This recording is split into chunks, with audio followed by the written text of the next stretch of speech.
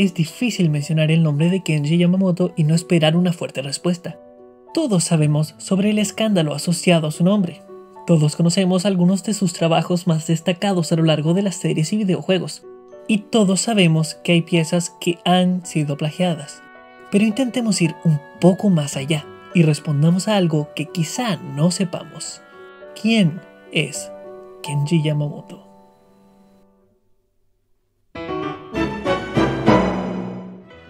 Poco se sabe de la niñez de Yamamoto. Gracias a una breve reseña escrita para el evento Logic System Hideki Matsutake Talk and Live, tenemos un poco de información de su infancia.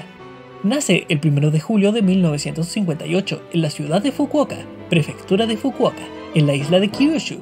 De pequeño toma clases de piano clásico y guitarra clásica, pero no es hasta secundaria cuando comienza a componer su propia música. En algún punto de su adolescencia entra al círculo de compositores amateur de Yamaha. Excluyendo la mención en el sitio indicado y otra mención en un artículo sobre el compositor Hiroshi Sato, quien perteneció al mismo grupo, no se tiene más información sobre dicho círculo. Solo sabemos una cosa más. Durante su pertenencia en la agrupación, Yamamoto estudió junto a Masaaki Omura, uno de los arreglistas más respetados de la música popular japonesa. No sabemos qué tipo de relación llevaban, pero se les puede encontrar trabajando juntos, por ejemplo, en las colecciones del cantante Hiromigo, por lo que podemos asumir que mantenían respeto el uno por el otro. Y quizá Yamamoto, que probablemente entregó personalmente la información para la reseña biográfica en que se menciona, lo viera por siempre como un amigo.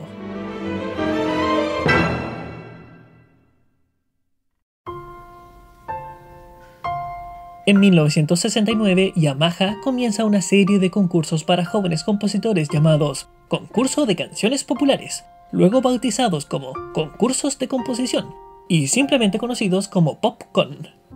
Estos eventos, realizados hasta 1986, son parte importante de la historia de Kenji Yamamoto.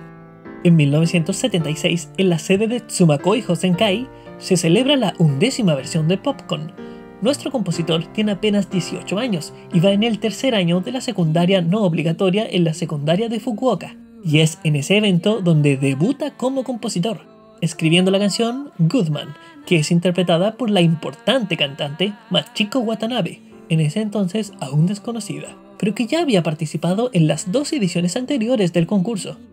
Desafortunadamente, conseguir una grabación de esta pieza es, si bien no imposible, muy costoso, por lo que no me es posible mostrárselas de momento. No logra calificar en ningún puesto destacable, pero su participación no debe haber pasado desapercibida, pues una vez graduado de la secundaria, al momento de las admisiones universitarias, firma un contrato con Yamaha Music Promotion Association, rama de Kyushu, gracias a quienes estudia composición y arreglo desde abril de 1978, a sus 19 años, al mismo tiempo en que entra al Instituto de Diseño de Kyushu.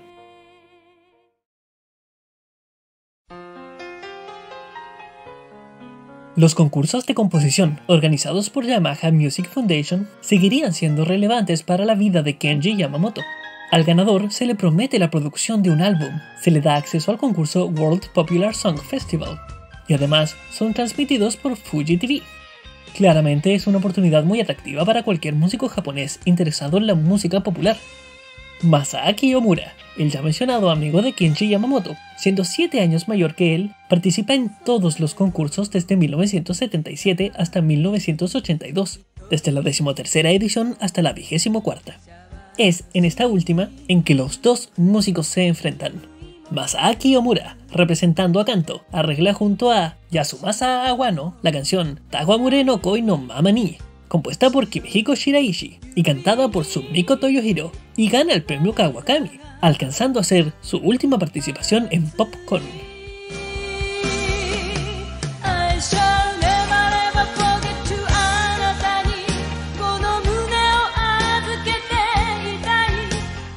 No obstante, Kenji Yamamoto no se quedaría atrás, pues es arreglista en 2 canciones, Doki Doki Talking, compuesta y cantada por Minori Komorita, con el cual ganan un premio simple.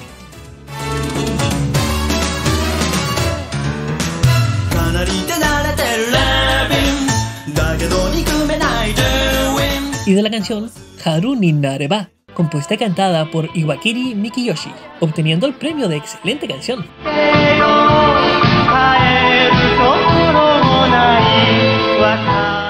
Esta última le permite, además, debutar en World Popular Song Festival, compitiendo nuevamente contra Masaaki Omura en un contexto diferente. Ambos participantes son finalistas, y Haruni Nareba gana un premio simple como finalista, dejando así una importante marca en la carrera de Yamamoto, que rápidamente se levantaba como un músico de respetar. Este mismo año, 1982, Yamamoto contrae matrimonio, y aunque desconocemos con quién, al día de hoy continúan unidos. Todo parece ir bien para el joven compositor, que en este entonces tiene 24 años.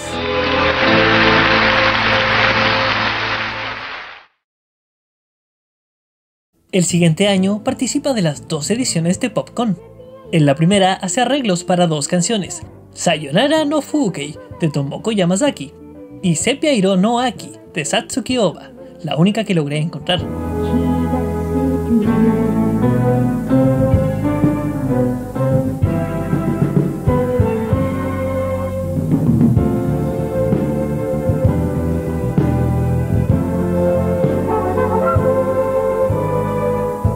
Aunque no califica con ninguna de las dos.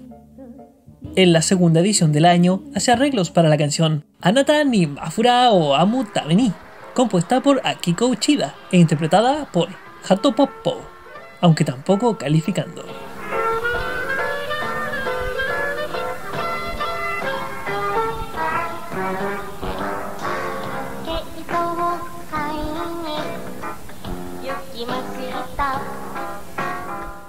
...1983 fue un año sin premios para nuestro compositor, pero aún estudiando composición y arreglo y cursando el Instituto de Diseño, esto no lo detiene. En 1984 arregla la canción Rekishi Teki ni I Love You de Teruhiko Tagawa, nuevamente no alcanzando ninguna calificación.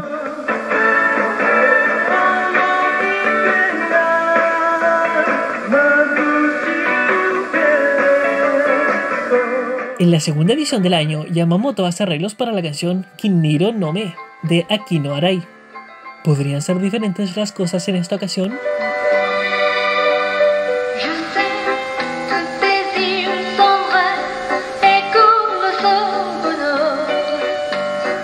En efecto, esta canción gana un premio simple y el premio Kawakami, abriéndole paso nuevamente a World Popular Song Festival, donde llegó a ser finalista, pero no ganó ningún premio. 優秀曲賞2曲目はエントリーナンバー2岡崎澄子作詞作曲山本賢治編曲田口貴子さんが歌いました「星降る夜に会いに来て」。El primer Popcorn de 1985 sería también un buen concurso para el joven compositor, quien ganaría el premio de excelente canción siendo arreglista de la canción Hoshi Furuyoru ni Ai ni Kite por Sumiko Okazaki, con voz de Takako Kaguchi.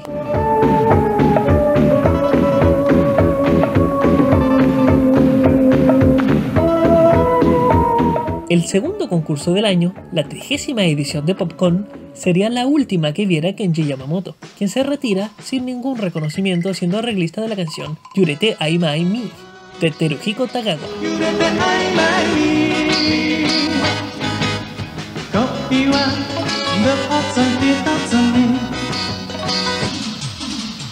No obstante, el reconocimiento en la primera edición le abrió paso nuevamente a World Popular Song Festival, donde no llegaría a ser finalista. Es cercano a esto, en junio de 1986, y tras 8 años de estudio, que Kenji Yamamoto se gradúa de Yamaha. Decide abandonar el Instituto de Diseño y dejar la isla de Kyushu para mudarse a Tokio, donde comenzaría una nueva e importante etapa.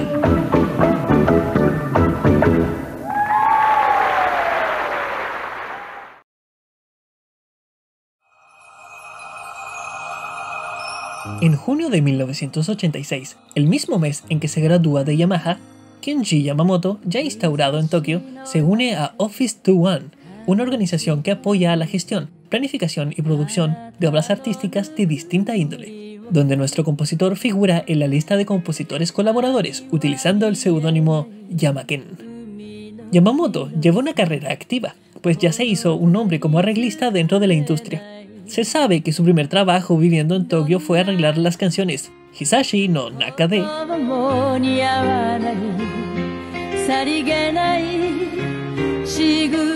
y Kita no Tayori-o de Tokiko Kato.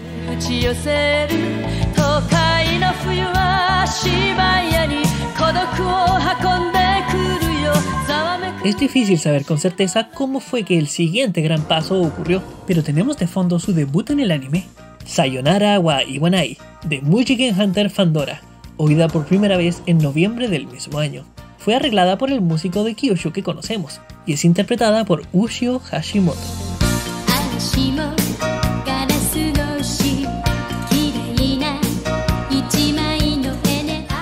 ¿Por qué es esto importante? Porque Ushio Hashimoto es la cantante que escuchamos en Romantic Ageru Yo, primer ending de Dragon Ball, estrenado en abril de ese año y compuesto por Takeshi Ike.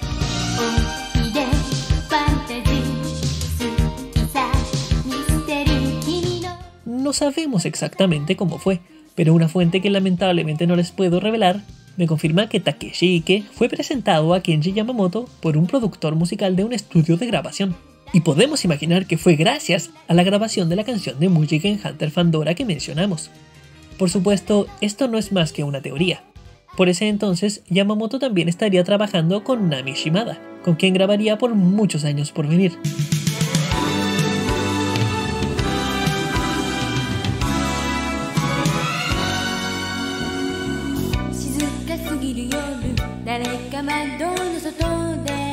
Y es posible que fuera grabando con ella que se hiciera la presentación, pero me apoyo fuertemente a la teoría de la grabación de los OVAs en cuestión, pues no encuentro ningún registro de una colaboración previa entre Hashimoto y Takeshi Ike, así que el puente pudo estar incluso dado gracias a ella. Es también posible que fuera gracias a Hideki Matsutake, quien inspiró el evento gracias al cual encontramos la reseña biográfica de Yamamoto y donde leemos que se unieron para trabajar con idols y en anime en 1986. Pero dejaremos este punto para después.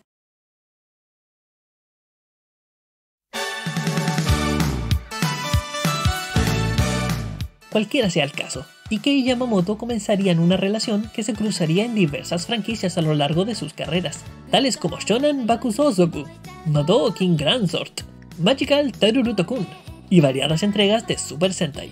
En todas las mencionadas, solo coincidirían sin trabajar en conjunto, pero sí colaborarían en Kiteretsu y Chimpui.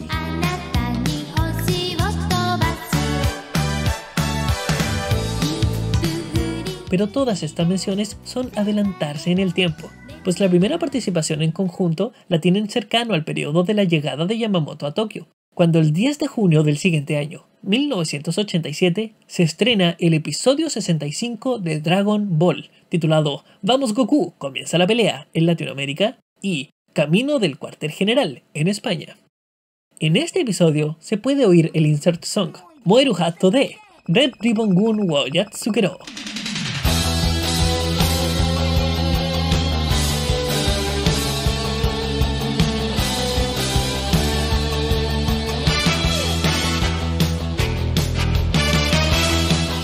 Nadie en ese entonces habría imaginado que ese sería el primer paso para una carrera que estaría estrechamente relacionada con dicha franquicia, pero el golpe aún no sería dado. Yamamoto arreglaría también la canción Goku no Gokiden Journey, compuesta nuevamente por Ike.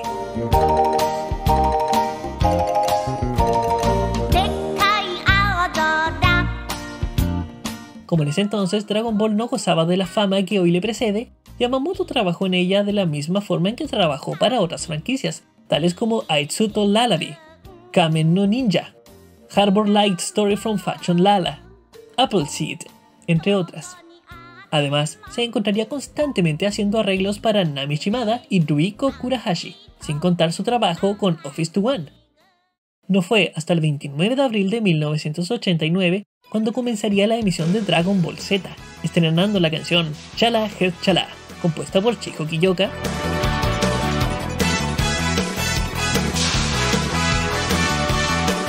y Detekoi Tobikiri Zenkai Power, por Takeshi Ike.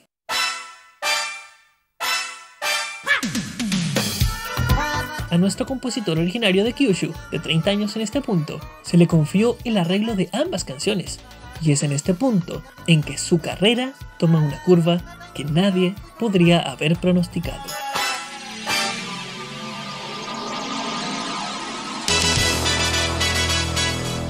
No es exageración decir que Chala que Chala es una de las canciones más reconocidas de los últimos tiempos, y Kenji Yamamoto hizo historia al ser su arreglista, pero no es el único impacto que tuvo esta canción.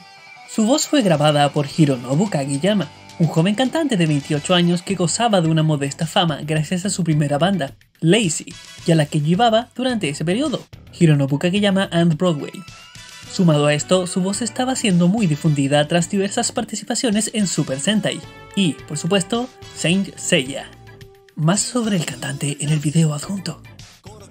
No sabemos si Kageyama y Yamamoto tuvieron interacciones previas a esto, pero su dupla sería reconocida y recordada por muchos años y volveremos a encontrarlos en este video.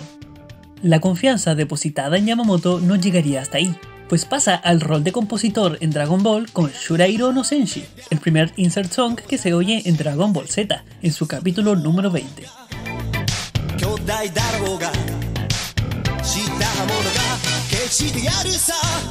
Por ese entonces también hace arreglos para las canciones de Takeshi Ike de la película 2 de Dragon Ball Z, Piccolo-san Daisuki,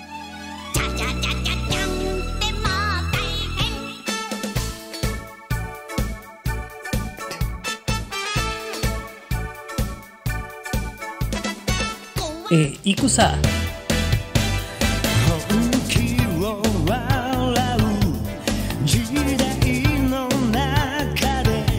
Y para la película 4, Kuchibue no Kimochi.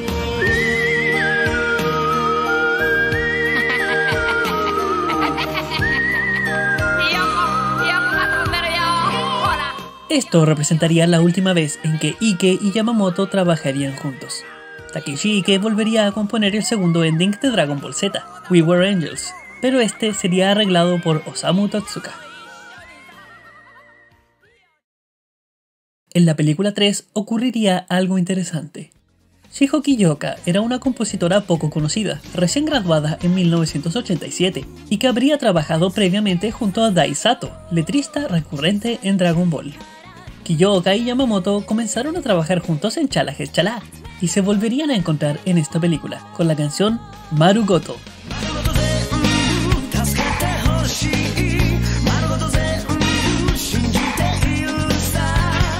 Posteriormente, en el primer especial de TV con la canción Hikari no Tabi.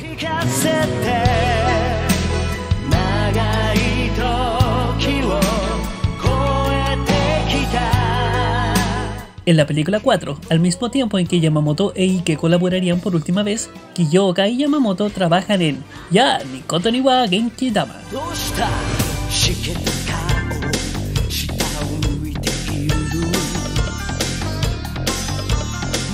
Y en Tobikiri no Saikyo Tai Saikyo para la película 5.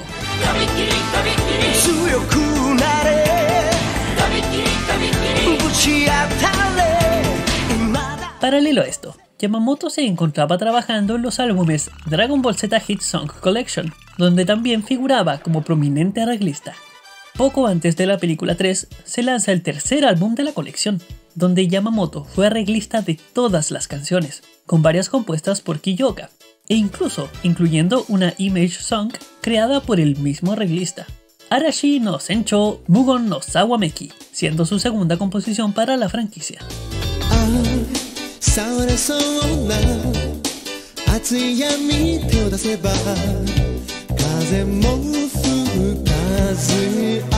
Del mismo modo, poco después de la misma película, en el quinto álbum de la colección compone las Image Song Planet to Planet.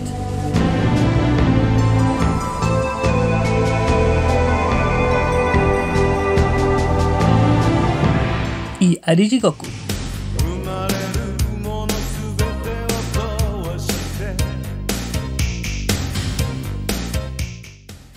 Este álbum también vería el debut de la banda Monolith, aunque profundizaremos en ella más adelante.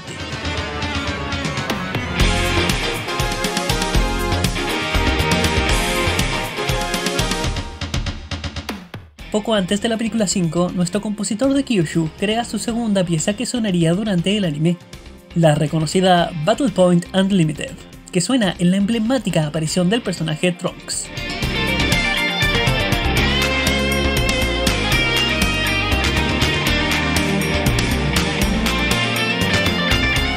Y después de dicha película lanzarían la 7ª edición de la colección de Hit Songs, donde Kiyoka y Yamamoto compondrían todo el álbum, con Yamamoto siendo el único arreglista, con una prominente participación de Monolith como intérpretes y marcando el debut en Dragon Ball de un nombre que ya hemos oído, Hideki Matsutake.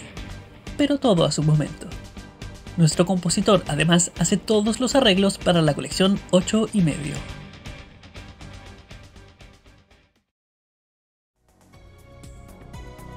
Kiyoka y Yamamoto trabajan en el insert song Mind Power Key.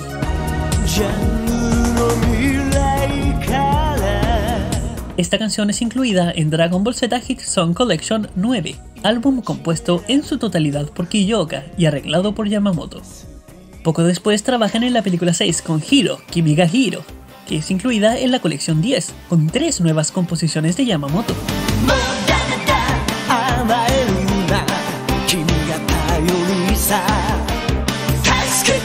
En la película 7 hacen Giri Giri, Sekai Kyokugen, encontrada en la colección 11, con una situación similar.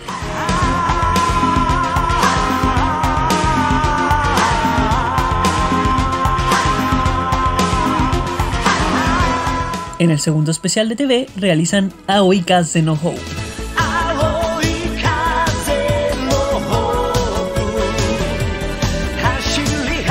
Lista en el álbum 13, también con nuevas composiciones por Yamamoto.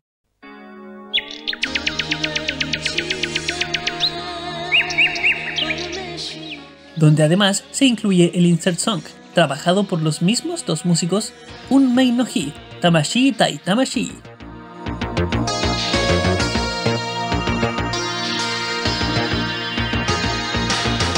En la película 8 trabajan en Banningu Faito, Nesen Desen Chougeki-sen, en cuyo álbum, el 14, Yamamoto solo fue arreglista.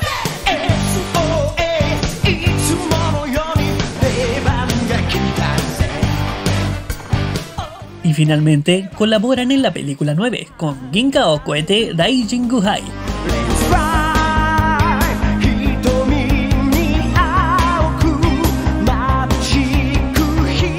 Añadida al álbum 15, donde Yamamoto también compondría la canción Mai Maye-chan.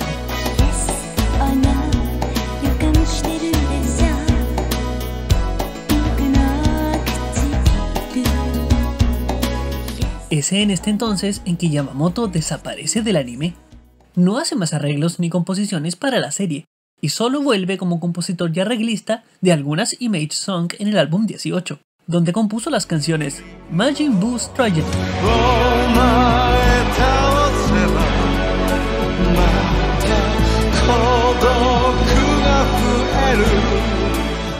y Perfume No. 18 Diabolical Fragrance.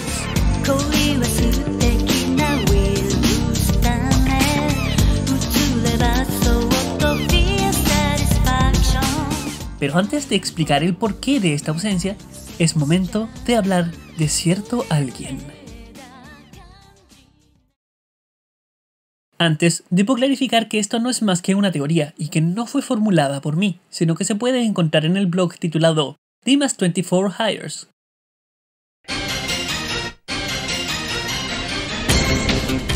El primer especial de televisión de Dragon Ball Z incluye el insert song, Solid State Scudder, compuesto por Yasunori Iwasaki e interpretado por Dragon Magic Orchestra. Pero es importante considerar que esta canción es el único trabajo conocido por dicha agrupación, y que Iwasaki apenas tiene unas pocas participaciones en Dragon Ball Z Hit Song Collection 4 y 8. Existe la creencia de que podría tratarse de un nombre para esconder que en realidad es la reconocida agrupación Yellow Magic Orchestra, quienes tienen una canción titulada Solid State Survivor.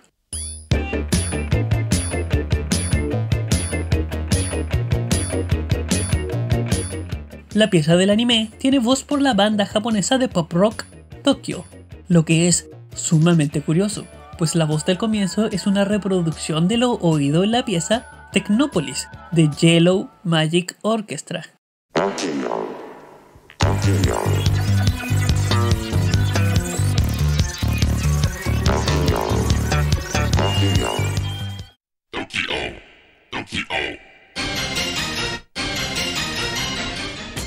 Sumado a que Solid State Scudder no lleva una línea de canto, sino una especie de recitado.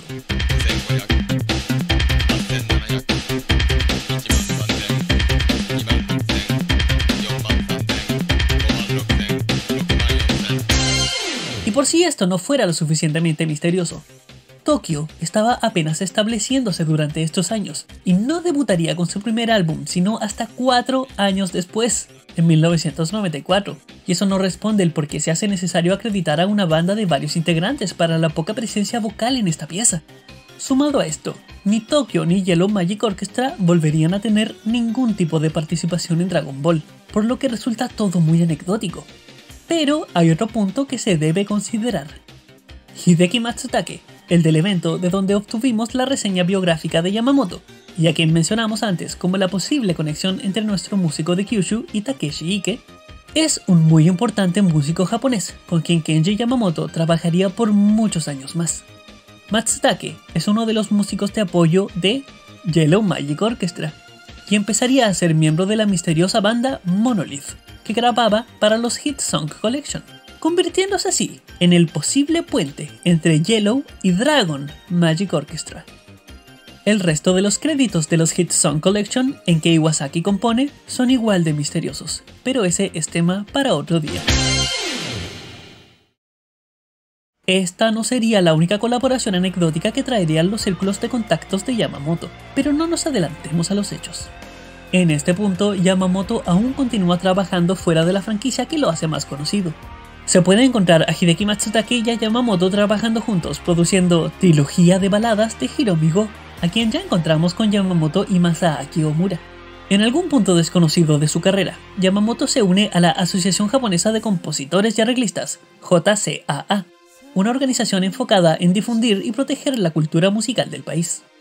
Hace arreglos para cantantes como Rie Miyazawa, Risa Yoki, entre otros. Asimismo, trabaja en otras series y videojuegos como Tenku Senki Shurato, Tensei Genso, Mahotsukai Sally, Lagrange Point, participaciones en Super Sentai, y la más recordada al día de hoy, en Yu Yu Hakusho.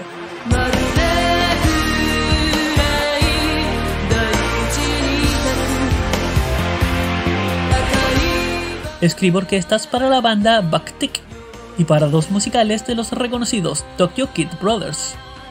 Con todos estos trabajos a su nombre, la carrera del músico oriundo de Kyushu va en constante crecimiento y cada vez por mejor camino.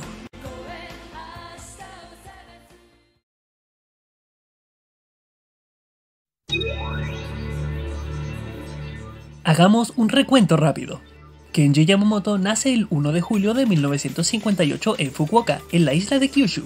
Desde pequeño estudió piano y guitarra, y ya desde muy joven se encontraba creando sus propias canciones. Estudia composición y arreglo mientras es arreglista en numerosas ediciones de los concursos de canciones populares de Yamaha. Cuando se muda a Tokio, se une a Office 21, donde trabaja produciendo música para idols, anime y otros medios. Debuta en el anime con Mujiken Hunter Fandora. Poco después llega a Dragon Ball, donde es arreglista de numerosas piezas compuestas por Takeshi Ike y Chiho Kiyoka.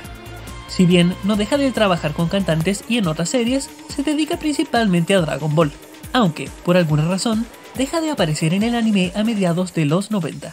¿Todo bien hasta ahí? Continuemos.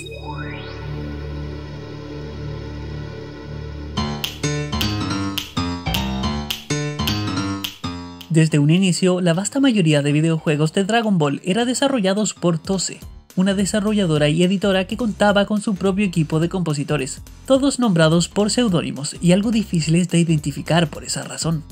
De este modo, es complejo apuntar concluyentemente a los compositores de los primeros videojuegos de la franquicia, pero tras participaciones de compositores tales como Haruki Adachi, Takeshi Ichida y Matsuhiko Takano, por mencionar algunos, en 1993, Kenji Yamamoto compone la música para el videojuego Super Butoden, su primera participación de muchas más por venir. Este trabajo es importante, pues es el primero de los videojuegos de Dragon Ball en recibir un álbum con su banda sonora arreglada en alta calidad. En él participaría la banda Monolith, aquí acreditada como Hyper Monolith, y mencionando a los músicos Hideki Matsutake y Ginji Ogawa, guitarrista junto a Tsueaki Harada. Monolith, que a veces también es acreditada como Monolith Symphonic Orchestra, Es una banda muy misteriosa que solo aparece exclusivamente en algunos trabajos de Dragon Ball en que Yamamoto sea compositor o arreglista. Son los intérpretes de gran parte de los discos Dragon Ball Z Hit Song Collection, y sabemos que en sus filas hay nombres familiares con la franquicia. Chiho Kiyoka, Dai Sato, letrista en muchas de las canciones trabajadas por Yamamoto. Haruo Saito, un reconocido ingeniero en sonido. Sakiko Iwamuro, otro letrista que colaboró previamente en Dragon Ball. Y el mismo Hideki Matsutake. De aquí en adelante es común verlos acreditados también en los videojuegos de Dragon Ball. Este primer disco de arreglos vería una versión europea, con algunos arreglos diferentes, y dos composiciones extra, hechas por Louis Roa y Mel Jacobson, seudónimo del compositor Gerard Salas, quienes trabajaban en los reemplazos de la banda sonora del anime en Francia. Siguiendo los mismos pasos, el siguiente disco de arreglos sería Dragon Ball Z Gaiden Saiyajin Zetsumetsu Keikaku, en el mismo año, que, si bien no tuvo participación de Yamamoto, nos habla de lo trascendental que fue el disco de Super Butoden, al ser el primer disco de arreglos de videojuegos de Dragon Ball. El siguiente sería el disco Super Butoden 2, el mismo año, con Yamamoto arreglando sus propias composiciones. Mencioné antes que la carrera de Yamamoto tendría asociadas varias colaboraciones anecdóticas, y este disco es uno de esos casos. Participaron músicos de mucho renombre, tales como Kentaro Haneda en el piano, Keisuke Murakami en guitarra, Jake H. Conception en saxofón. Y lo más curioso, dos piezas fueron grabadas por nada más ni nada menos que la orquesta de Dragon Ball Z.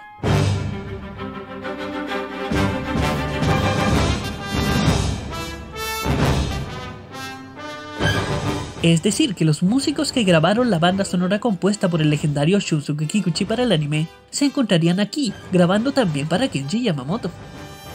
Este no sería el único cruce entre ambos compositores, pues en el álbum Go Negai Hiro Densetsu Kotetsu Majin Hen, Yamamoto arreglaría música compuesta por Kikuchi.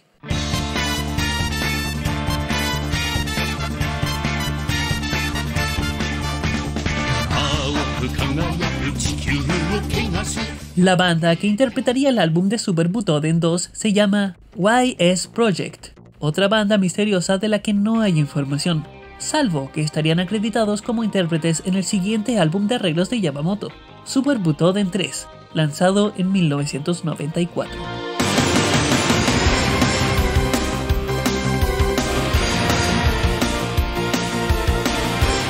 Al siguiente año, publicaría el disco Dragon Ball Z Super Gokuden Totsugeki Gen, con arreglos del juego del mismo título, compuesto y arreglado por Yamamoto, y donde nuevamente habría piezas grabadas por orquesta, aunque se desconoce qué orquesta fue la responsable.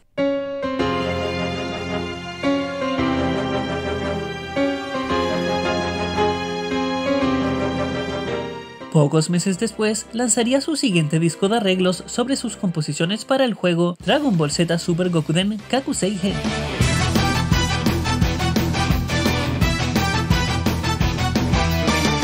En esta ocasión seríamos testigos de algo distinto a todos los álbumes anteriormente listados. Esta vez habría presencia vocal. La canción Namida Mitai Amega Furu es cantada por Ikuko Noguchi, aquí acreditada como Kuko, quien ya habría cantado previamente la canción Hikari no Tabi del primer especial de TV de Dragon Ball.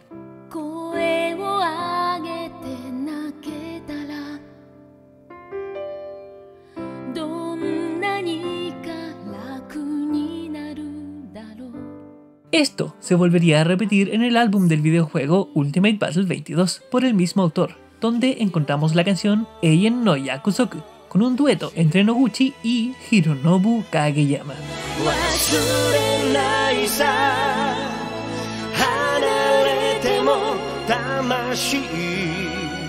Así es, esta sería la primera vez en que Kageyama canta una canción compuesta por Yamamoto no asociada al anime de Dragon Ball, sino a un videojuego.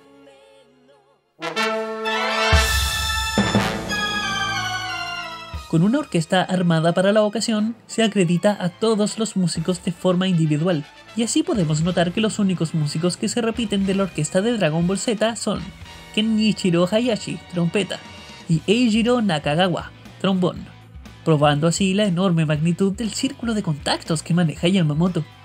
Jake H. Conception repite su rol de saxofonista y además encontramos a Haruo Saito, miembro de Monolith, como ingeniero de grabación y mezclas. Hay otros 3 créditos en los que me quiero detener. Primero, Masaaki Fujita, quien tiene agradecimientos especiales como miembro de Office 21, organización en la que mencionamos que Kenji Yamamoto es miembro desde que llegó a Tokio. Y los más curiosos, Kodama Yamamoto y Canon Yamamoto, acreditados como Yamamoto's Home Studio. Recuerden estos nombres, pues los volveremos a encontrar.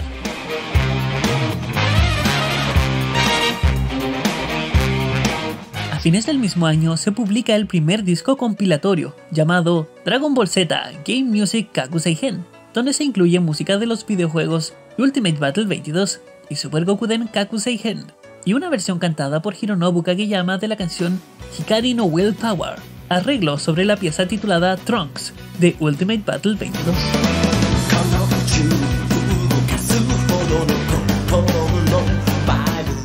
Llega 1996 y ya podemos notar que el negocio de videojuegos de Dragon Ball ha sido casi completamente acaparado por el compositor de Kyushu, quien este año cumple 38.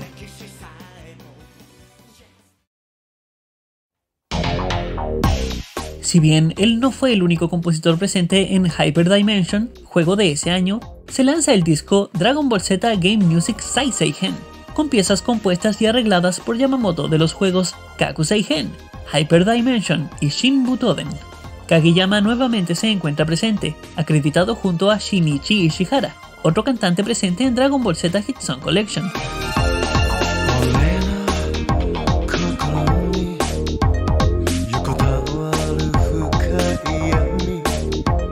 Los mismos cantantes se repetirían en el siguiente álbum de composiciones y arreglos de Kenji Yamamoto, Idainaru Dragon Ball Densetsu.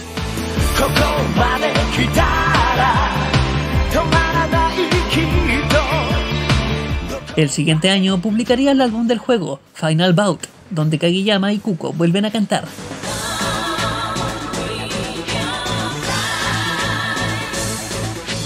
Además de ser interpretado por Monolith, acreditado específicamente como HP Case World. Aparecen otros créditos interesantes, como Hideki Matsutake en los sintetizadores, Haruo Saito nuevamente en grabación y mezclas, Yuriko Mori, letrista del primer opening de Dragon Ball y letrista recurrente en trabajos de Yamamoto. Y se añaden agradecimientos especiales a Masaaki Fujita, nuevamente por Office 21, y especialmente gracias a 2 nombres que les pedí que recordaran, Kodama y Canon Yamamoto, bajo el título de HP Case Studio, pero nuevamente los dejaremos para después. El 15 de octubre de 1998, Kenji Yamamoto cumple 40 años. Dragon Ball GT terminó su transmisión en las televisiones japonesas y Monolith presenta el concierto Dragon Ball 98 Special Live en Anime Japan Fest, lanzado como álbum en diciembre del mismo año, como una despedida de los años más importantes de la franquicia, con arreglos por Kenji Yamamoto y un misterioso YMS que ya había sido acreditado como intérprete en Super Butoden 3. El concierto presenta un repaso por las canciones más conocidas de Dragon Ball, incluyendo algunas de los videojuegos, y reuniendo a importantes músicos y cantantes de la historia de la serie, como Chiho Kiyoka, Shinichi Ishihara, Yuka, Kuko y, por supuesto, Hironobu Kageyama.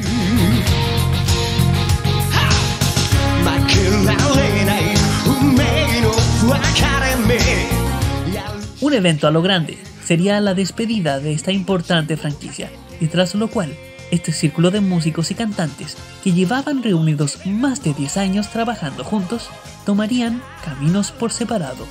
Dragon Ball podría, por fin, respirar.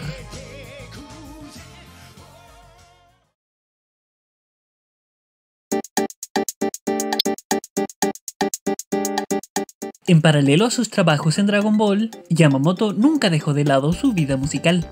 En 1996 compone para el drama Kazoku Chuiho y el anime Harimoku Harley. En abril de 1997 se une a Music.co.jp Inc., subsidiaria de MTI Limitada, enfocada a la distribución de música para PC, por ejemplo archivos MIDI para ringtones.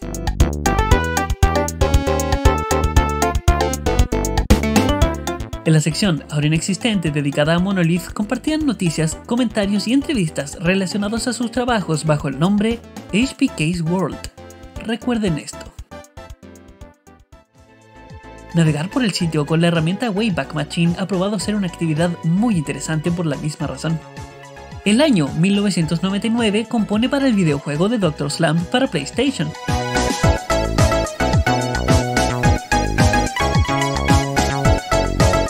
Posteriormente, el año 2000, participa y gana el primer lugar en Encon, concursos de música realizados por la cadena NHK, con la canción Daisuki.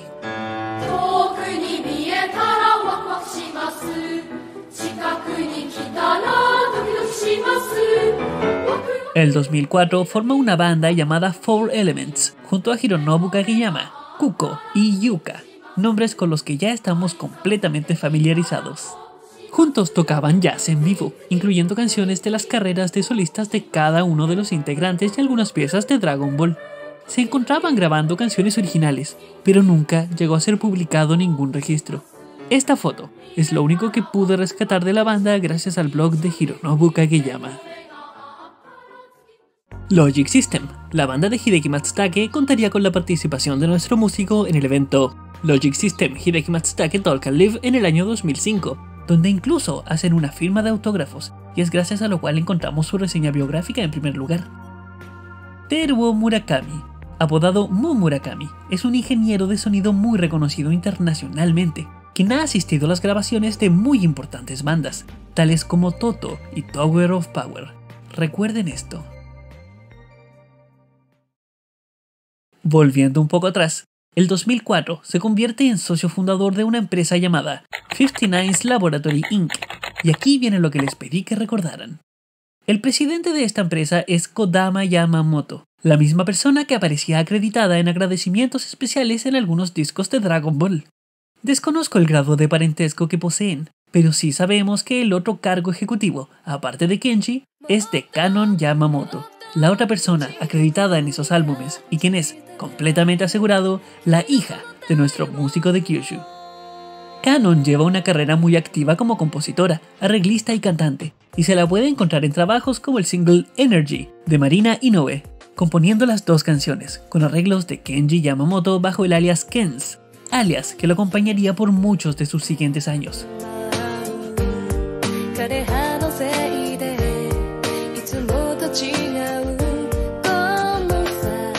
Sobre Kodama Yamamoto, lamentablemente desconozco cualquier información asociada a él. Tratemos de atar cabos sueltos.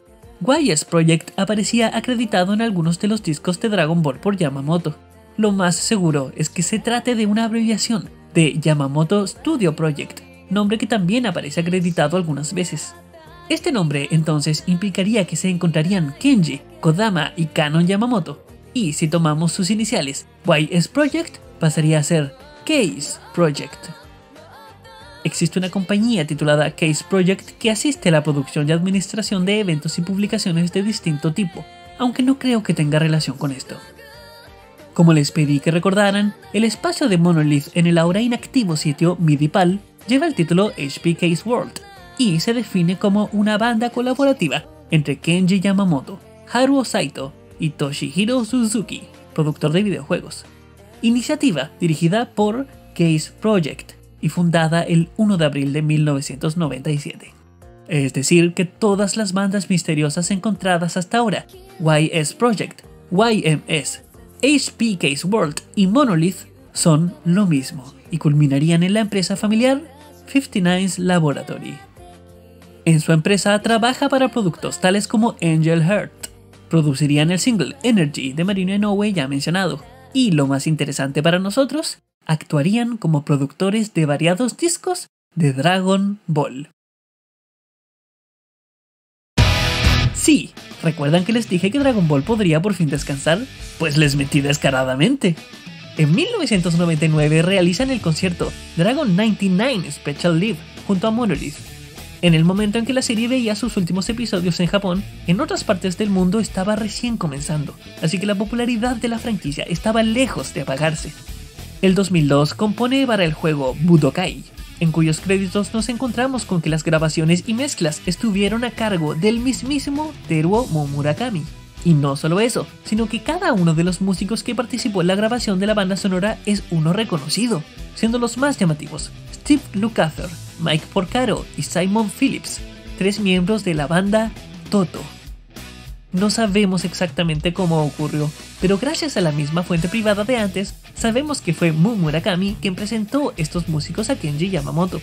Además, podemos encontrar nuevamente a Kodama y Kanon Yamamoto, bajo Kenji Yamamoto Home Studio aún.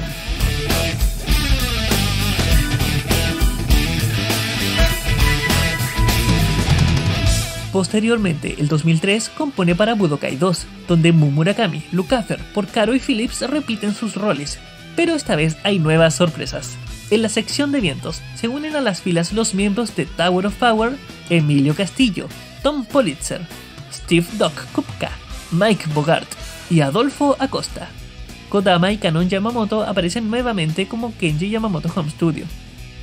Quiero detenerme para hacer hincapié en lo grande que es que miembros de Toto y Tower of Power hayan participado grabando para Dragon Ball. Ambas son bandas legendarias de la música popular occidental, con Tower of Power llegando a un puesto número 17 registrado en Billboard con la canción So Very Hard to Go en 1973.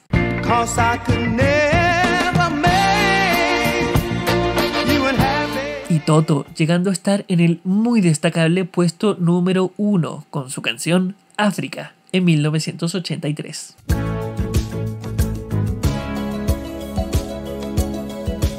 Estamos hablando de bandas de ese calibre, y ahí se encontraban, grabando para Dragon Ball, gracias al círculo de contactos de Kenji Yamamoto. En este mismo juego, Hironobu Kageyama graba la canción Kusuburu Hato no Hi o Tsugero.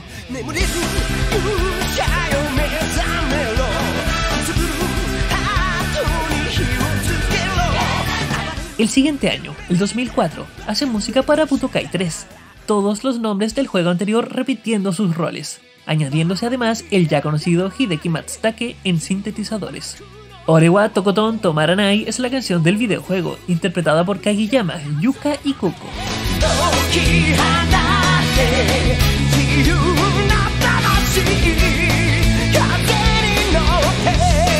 Como siempre, Kodama y Kanon Yamamoto fueron también acreditados, pero esta vez como miembros de 59's Laboratory Inc. Como se puede ver, realmente es un círculo magistral de músicos el que Yamamoto logró reunir en la saga. El 2005 se publica el disco Dragon Ball Z y Z2 con arreglos de la música de Budokai y Budokai 2 por Kenji Yamamoto, donde se indica que hay incluso piezas compuestas por Emilio Castillo y Stephen Kupka. Pocos meses después se hace el mismo trabajo para Budokai 3, con el título Dragon Ball Z 3. Ese mismo año se publica el juego Budokai Tenkaichi, el cual recicla música de la saga Budokai.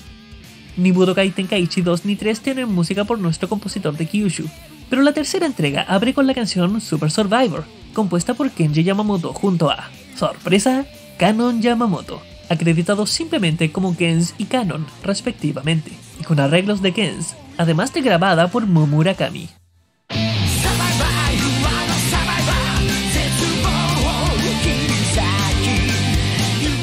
El 2008 Yamamoto compone la música para el juego Dragon Ball Z Burst Limit, contando nuevamente con la participación de Steve Lukather y Simon Phillips, y con una prominente presencia de su hija, Kanon, quien ya lleva una firme carrera de solista.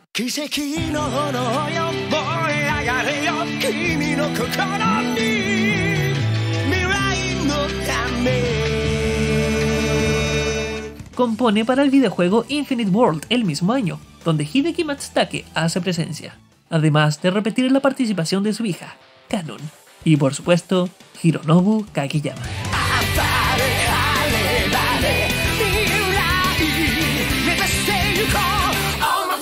Parecía que Kenji Yamamoto iba a descansar de Dragon Ball con el cambio de milenio, pero la situación no podía estar más lejos de la realidad, llegando a publicar 3 álbumes relacionados tan solo el año 2008. Al año siguiente, 2009, se publica el juego Raging Blast, del cual se podía esperar que tuviera música por Yamamoto. Pero Toei tenía planes más grandes para nuestro veterano compositor.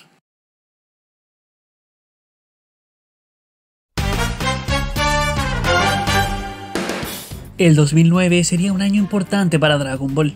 Se venían grandes noticias. El 6 de febrero, Toei anuncia que se encuentra produciendo una versión renovada de Dragon Ball Z, pero muy pocos detalles fueron dados. El 22 del mismo mes confirman que la música original del veterano compositor Shunsuke Kikuchi sería reemplazada, aunque no anunciarían al compositor encargado sino hasta el 12 de marzo. Así, después de una carrera de 33 años y con 50 años de edad, el 5 de abril se estrena en televisión Dragon Ball Kai, marcando la primera vez en que Kenji Yamamoto toma el cargo de compositor principal de un producto televisivo de la franquicia, tras 27 años de estar trabajando en ella. Mientras tanto, otros compositores tomarían el rol de Yamamoto en la música de videojuegos. Toshiyuki Kishi, alguien que ya se estaba haciendo un nombre en Dragon Ball tras sus composiciones en Budokai Tenkaichi 3, compone para Revenge of King Piccolo y Raging Blast, aunque las canciones para los tres juegos fueron compuestas por Yamamoto. Yuzo Koshiro compone para Dragon Ball Online, Yukihiro Keika para Dragon Ball Origins 1 y 2, Tsukasa Masuko para Attack of the Saiyans. Kenji Yamamoto focaliza sus esfuerzos en Dragon Ball Kai, uno de sus más importantes trabajos. Aún así, esto no lo detendría para componer la música para el videojuego Raging Blast 2 el año 2010, contando, como de costumbre, con la presencia de Hironobu Kageyama. Cosa sorpresiva, dado que no participó de ninguna manera en el anime de Dragon Ball Kai.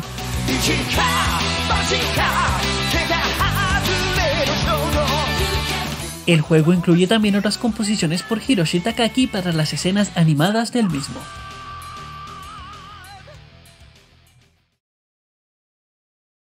Estos son otros tiempos. La presencia del internet se hace notar en todos lados, y las comunidades de Dragon Ball son de las más grandes y notorias del mundo. Ya existían variadas discusiones en diversos foros acusando a Kenji Yamamoto sobre posibles plagios en su música. Estas discusiones fueron extendiéndose rápidamente hasta que, no sabemos exactamente cómo, pero llegaron a oídos de Toei, quienes tomaron cartas sobre el asunto. El 9 de marzo de 2011 publican un comunicado que indica: la existencia de múltiples piezas musicales sospechosas que podrían infringir los derechos de terceros ha sido confirmada entre las composiciones musicales grabadas para Dragon Ball Kai.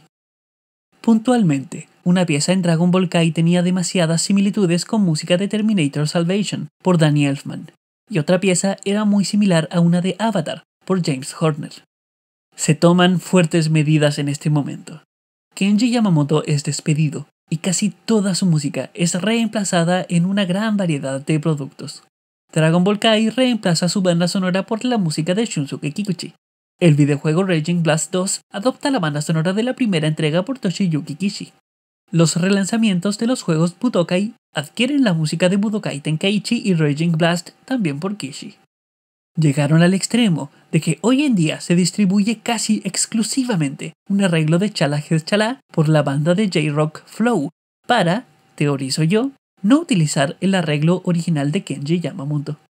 De este modo, el nombre del compositor originario de Kyushu desaparecería de casi todos los productos relacionados con Dragon Ball, y esto dejaría una mancha tan profunda en su carrera que prácticamente la extinguió.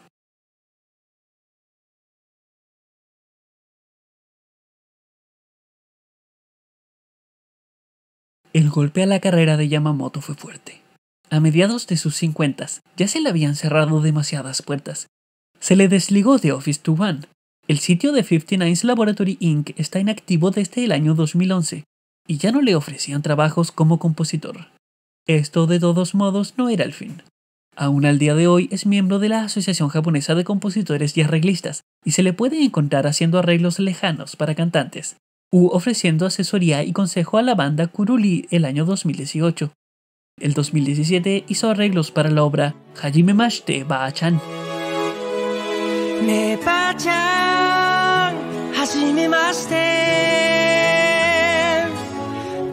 Pero, como se puede apreciar, son todas cosas muy aisladas.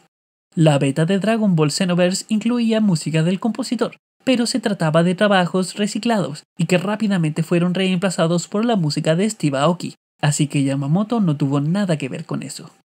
Por otro lado, Kanon Yamamoto, sencillamente conocida como Kanon, es hoy una respetada compositora, arreglista, letrista y cantante.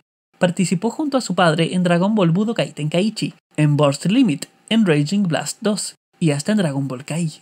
Si bien ya no trabaja en Dragon Ball, es bueno ver que sigue muy activa en el mundo de la canción japonesa. La partida de Kenji Yamamoto, lejos de Dragon Ball, también trajo otras consecuencias.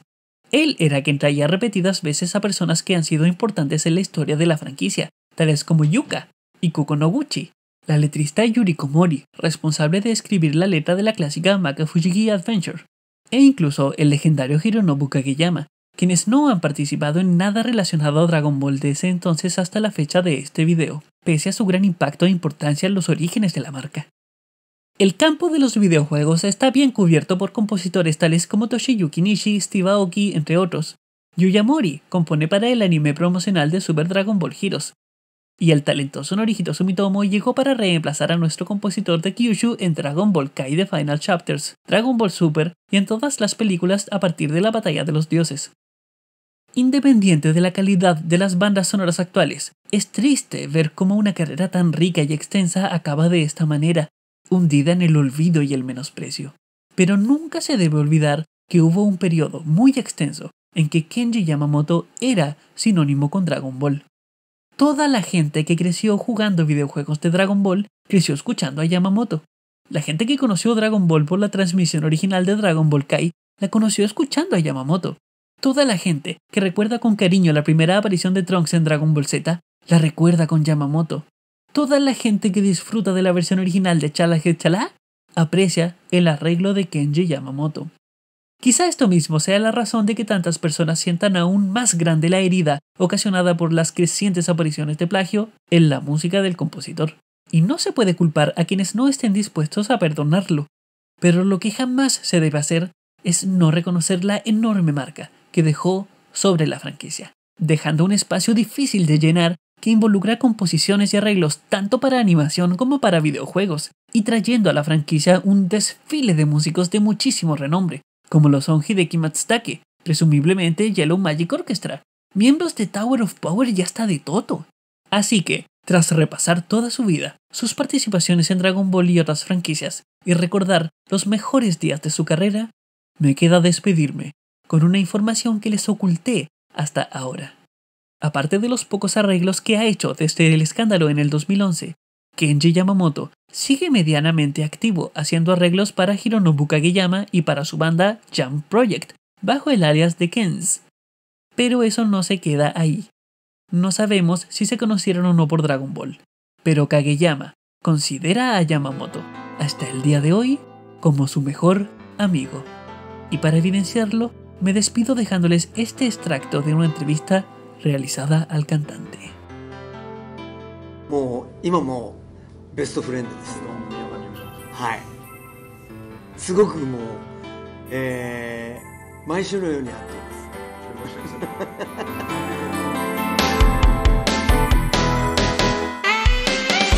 Hola amigos, soy el Dr. Papá de Bulma. ¿Qué tal les ha parecido? Hacer realidad este video me tomó cerca de 2 años de investigación y trabajo. Por supuesto, no pude haber hecho algo de esta magnitud yo solo, así que aquí van los reconocimientos a quienes me ayudaron a hacer todo esto posible. A Noelux, por convencerme de hacer un video largo en vez de uno dividido por partes. A Mira System, por ayudarme revisando la primera versión del libreto y colaborando en tratar de conseguir la primera composición de Yamamoto. A Granato Vital, por traducir textos del japonés y opinar sobre la edición del video. A John Edward, por enseñarme sobre la relación actual entre Hironobu Kageyama y Kenji Yamamoto. A Ono Crowley, por revisar el libreto y darme comentarios sobre la edición. A Bert, por sus observaciones sobre la edición y facilitarme 2 escenas de insert songs en alta calidad. A Nahuel, por su retroalimentación y hacerme llegar la otra escena en alta calidad. A Black Heto, por sus comentarios durante la producción del video. A Zero Majin, por sus opiniones del progreso de la edición del video. Un enorme agradecimiento a Trevax y DBZ por hacerme llegar la entrevista a Hironobu Kageyama al final del video. Sin su apoyo no sé qué habría hecho. A mi hermano por traducir las líneas de Kageyama de dicha entrevista. Y especialmente a todos ustedes que se encuentran viendo este video, dándole like, comentándolo y compartiéndolo con sus amigos. No suelo hacer esto, pero si les gustó este video, consideren suscribirse, al menos en honor a la cantidad inmensa de horas que dediqué a este único proyecto. Si quisieran apoyarme de otra manera, acabo de abrir una cuenta de Ko-fi, por si desean hacerme una donación en pos de mi trabajo. Lo agradecería profundamente. Si les gustó este video, les dejo una lista de reproducción con todos mis videos que tienen un estilo similar. Finalmente, las fuentes son demasiadas como para incluirlas en la descripción, así que dejaré un enlace a un documento que incluye todo el material. Querido público, muchas gracias por acompañarme en esta aventura. Espero que podamos reunirnos en un futuro video. Saludos y nos encontramos la próxima vez en que estemos viendo Dragon Ball con otros oídos.